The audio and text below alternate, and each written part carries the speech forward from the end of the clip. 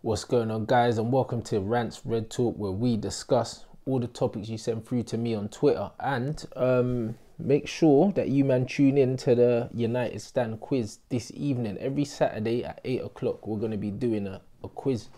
So it's like football based, but then it's not football based. There'll be different sections as well. Last week Mark won, I came second, Flex came third. You can also join in from home, so make sure you tune in at 8 o'clock today for that. And also big up everyone that's been tuning into my daily streams. 12 o'clock we've been doing GTA, which has been wavy. In the evening, Hitman and a bit of Fortnite, which you guys have been playing squads with me, which has been fun as well. So big up everyone interacting on Twitch. My Twitch is Rants and Bants official, and the link is in the description. All right, let's get into your questions. First one is from Samuel_Idele. It says, what moment do you look back on that still frustrates you till today? For me, it has to be the Nani red card against Real Madrid. Joke of a referee. It was against that scumbag Maureen as well. Oh yeah, that night was so annoying because Nani clearly went for the ball. It was never a red card. That could have changed. That could have altered history. Now, I mean, we don't know what would have happened from that. For me, it has to be the 4-4 against Everton. The season that we lost the league on goal difference. I remember Steven Pienaar bagged on that 4-4, bruv. If we would have won that game, we would have won the league for sure. Like, when we drew that game, I felt inside that was the moment that we gave the league to Man City, bruv. I do, innit? And that haunts me forever because I just remember watching the match, and as the whistle went at 4-4, I was like, this is it. We're done. And you know when they say like your gut is like, I think they say it's like the second heart or something like that, your gut. You know what I mean? Always trust your gut. You know what I'm saying? And my gut told me, yeah, it was like, nah, this is fucked, bro. Like, something ain't working. Something ain't gonna happen now. Do you know what I mean? And that was it. They say it's your second heart, your second brain. I think they say your gut's your second brain or something like that, actually. I don't know where I heard that, but it's a real fucking saying, bro. And I honestly felt that the league was gone then. And it proved correct. So definitely that moment. Guys, below, let me know your moments. What was your Manchester United moment that still frustrates you till this day? I think that has to be it for me, man, because that's the first thing that came to mind, and I don't think I've ever gotten over it. Next one, at Sporty Josh. It says, who do you think will be our next big star that is currently in our youth team and has yet to play a game in the Premier League? The thing is, with football, yeah, you can't be too sure because there's too many different variables. Like I was speaking on the show the other day saying how talented Ethan Laird is, yeah, compared to like Brandon Williams. Brandon's a good player, but Ethan's better than him, innit? But Ethan's had injury problems. And if Ethan can stay fit and get a run of games, I feel like he'll be in the first team very soon. But again, if he can stay fit, there's so many different things. Like everyone was saying that Jimmy Garner was going to be the next to blow, and nobody probably expected Jimmy Garner to not get many games. Like I was sure that with Pogba, McTominay and these men injured, Jimmy would get games, and Ollie still never had enough faith in him to throw him in there, which tells me either Ollie doesn't rate him as highly as we do, or he's just not ready, bruv. Do you know what I mean? I'm not sure which one of the two it is. So I would have to say Ethan based on talent, but also he's a right back. He's got Wan-Bissaka ahead of him and Dalot. So unless Dalot gets sold, there's rumours that Tottenham want him, which wouldn't surprise me because Maureen's the manager. But unless Dalot gets sold, I don't know what route it's going to be, and I don't know if it's going to be an injury route or does he get brought in as an emergency left back or something? I have no idea, innit? But out of all the players, I think in terms of ability and who probably deserves it, I think he has to be up there. Also, guys, in the comment section, let me know, who do you think is the next to break through into the Premier League squad from the youth team? At Bullet XC11. I'm sure that's Roman numerals, but I don't know what number that is. Can't even lie. Sanchez wants to leave United and is willing to take a pay cut to do so. Even though they've gotten themselves in this mess, how should the club resolve this matter? Sadu. Well, if he's willing to take a pay cut, then get rid of him, innit? Like, you don't keep players that verbally just don't want to be there. Man are saying, oh yeah, Pogba wants to leave. He don't want to leave. He's open to a move, innit? Being open to a move, like Agallo said, he's open to going back to China. Open means I'll listen to offers and boom, that doesn't mean I'm unsettled. It just means that, you know what, if there's something potentially better out there for me, I'm willing to explore those options. Sanchez is not open to a move. He wants to leave, innit? And when someone's adamant they want to go, like Lukaku is adamant he wants to go, you just have to open the door for them.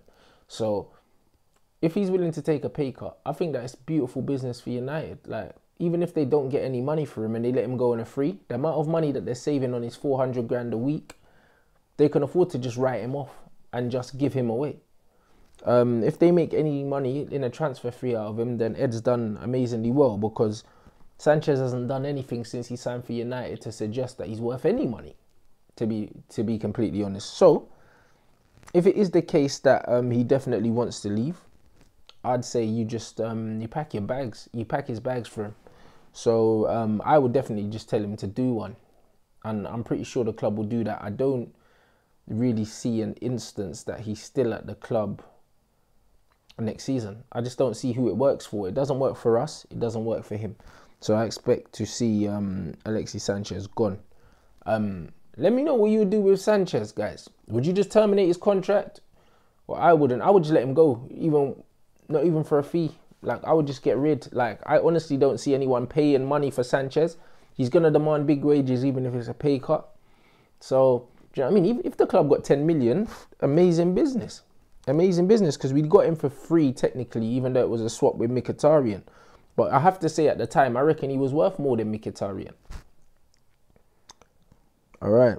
At the Red Knight, it says, Rants, I don't understand how people seem to ignore the fact that Rashford's goal scoring from open play is bang average at best, and yet Martial seems to get criticised for his production. I think you mean productivity. Do you think Martial could compete for a golden boot if he's put on penalty duty? Absolutely, I think he could. I do.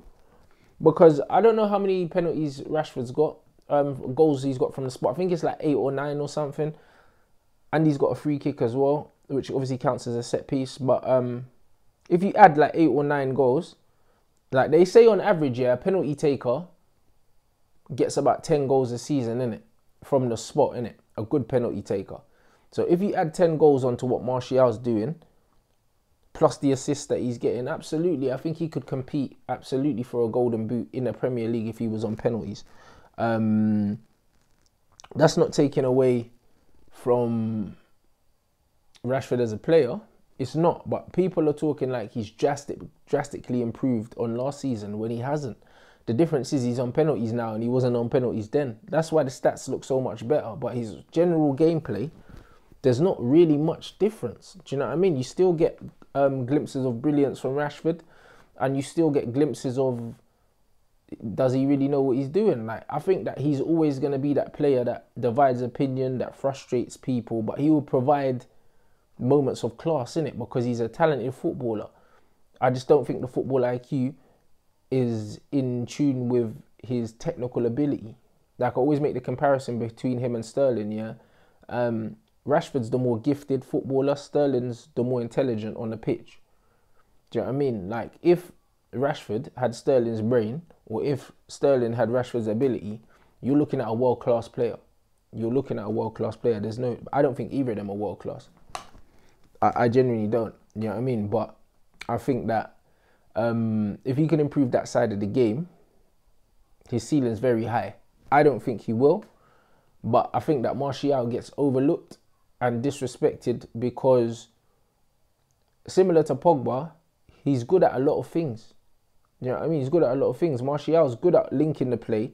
He's good at dribbling. He's a better dribbler than Marcus, for sure. Close control's ridiculous, bro. Like, absolutely ridiculous. Like, even the goal he scored for Watford, do you know what I mean? The close control, little Cruyff turn, then dink the keeper, and that the finesse that he's got. Like, he's the only player in the team that scores that goal and does anything like that. I just think that he's good at the dribbling. So people are like, oh, maybe he's a better winger because he's a good dribbler. He's the best finisher. Like one-on-one with the goalkeeper, he's ridiculous. Like he's mad clinical. You know what I'm saying? He's definitely better in the air. Like he scored a few headers this season that people were like, "Wow, Martial can header." So and he's a better passer with the ball as well. So I just think that because Martial's got more to his game than just scoring goals, and he's not as quick as Marcus, I think that people are just kind of want him to do everything. I think Martial's a victim of being good at many things, whereas Rashford is good at being extremely direct and being very explosive in it. So I think that it's more of the fact that we shouldn't compare them to each other because they're nothing alike as footballers. Like Martial's more intelligent, more technical. Rashford's more explosive and more like unpredictable. Do you know what I mean? Rashford can score a goal. Like I used to compare him to Nani because he could just score a goal out of nowhere and you're like, holy shit, like how did he do that? Like that's amazing. That's a world-class goal. Do you know what I mean? And Rashford will be a scorer of world-class goals because he strikes a ball very well, innit? He'll be a scorer of world-class goals, but I don't think he'll be a world-class player, innit? So it's just the same. Whereas I think that Tony can be a world-class player because he's got the IQ and he's got the better all-around game. But, you know what I mean? Tony's probably never going to score as spectacular goals as Marcus. And what can I say? I'm just glad we got both of them. I think that Tony's intelligence and ability gives Rashford the space to operate on the wing. We saw that when Rashford was playing without Tony, he wasn't getting the space, he wasn't looking as good, and he was actually only scoring penalties to kind of keep his stats up. When Martial's come back, Rashford's having more joy, more freedom, and I do think that, yeah, I think that they thrive on having each other in the team. So, as I said, like, I'm just glad we've got both of them guys. But the numbers speak for themselves, innit? Like, in open play, in less minutes, Tony's having the better season. He is having the better season. But it's funny how things are perceived. And you know what I mean? And that could be loads of different factors. Definitely the English bias is one of them. The way the media talk about it is another. You've only got to look at the team of the year. Team of the season, even Jack Grealish is in there. He's had a good season. Is it team of the year season? I don't know. He's had a decent season. Do you know what I mean? Probably get a move to United, which would help. Harry Maguire's in there. Do I think that he was one of the two best centre-backs in the league in terms of what he's brought to the team? And I probably don't think so. But again, he's British. Do you know what I mean? So it's just, you're always going to get that bias, innit? And that's normal. Like, we live in England, so you do kind of expect that. Let me know what you think on that. Let me know what you think on that, guys, in terms of the Martial criticism. Do you think that it's over the top? Do you think that the Rashford praise is excessive? Or do you think that he deserves all the plaudits that he's getting? Yeah, just let me know. It's an interesting one. That's always going to be split, innit? Like, you don't have to be, you know what I mean, Rashford FC or Martial FC. They both play for us, innit? You know what I mean? The reason why I back Martial and Pogba so much is because, especially the media, love an agenda against these two players, and they're our two best players. So I defend these men, like, because they deserve to be defended. But that doesn't mean that I want to put them up against our other players, because I don't. Like, I'm glad that we've got Bruno. So I don't want to compare Bruno to Pogba. I'm glad that we've got Martial. I'm glad that we've got Rashford even. So we don't need to compare Rashford to Martial. I think we know that Martial's the striker, Rashford ain't a striker. That's what I've always been saying. It's proven the case, which is why Rashford's not playing up front as the 9 anymore, even though Oli had him there. So, yeah. Last but not least, at Donaldo 1 mil, it says, I see Gomes in several podcasts and he looks like a true ambassador, true mank, and a good lad. In terms of personality, he looks like Oli's type of guy. Do you think there's a glimmer of hope of him signing a new contract? And if so, can he be used? No, how can he be used? I think that he will sign a new contract because he loves the club. He doesn't want to go anywhere. And I think that he would only not sign a new contract if he's told, just leave, you're not going to get games, innit? I'm sure that Oli's probably telling him, you know what, you'll get your opportunity. Whether I believe that Oli means that, I don't, innit? But I just think that he loves the club. He won't want to go for no reason. And he's talented enough. Like, Angel's probably sitting there thinking, you know what? I'm gonna get my chance because I'm good enough. I'm better than these men in front of me. And to be as good a player as he is, you have to have that self-belief anyway, innit? So a part of me probably thinks that Angel backs himself to displace these men.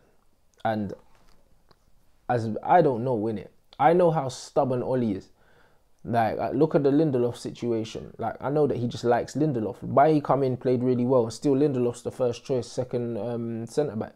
So, I don't know if he can change Ollie's mind. I don't know if he's going to have to wait till a few men get injured for him to get his opportunity. But I would love for him to get his opportunity because I think he's better than a bagger man that we've got, and he's definitely more talented than. Do you know what I mean? Like, better than is still yet to be seen because he hasn't been given the opportunity. But I know in terms of talent, Angel Gomes in our squad,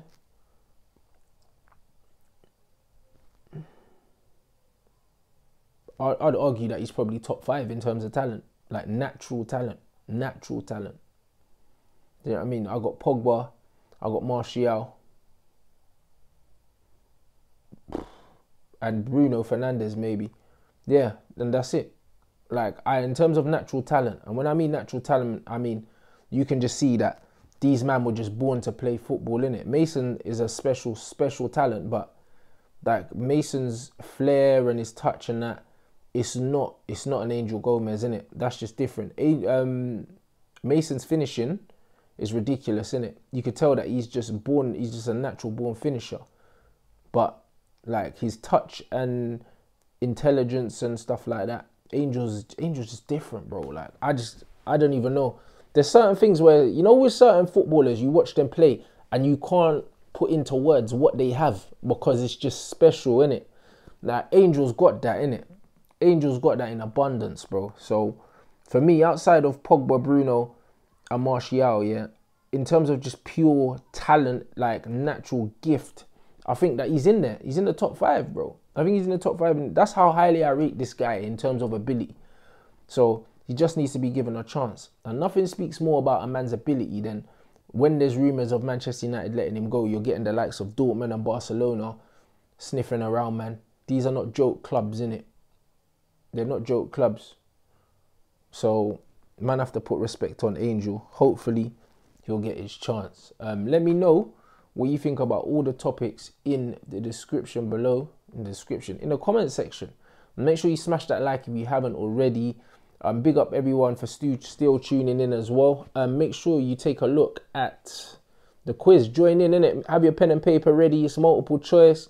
Have a drink with man. I don't know. I might have a drink. You know what I mean? We're chilling. There should be some cool people as well taking part.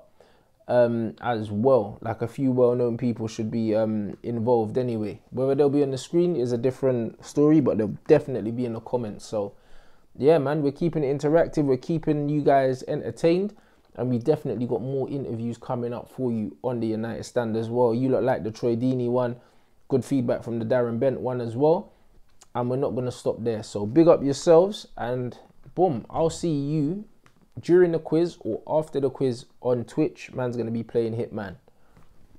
Peace.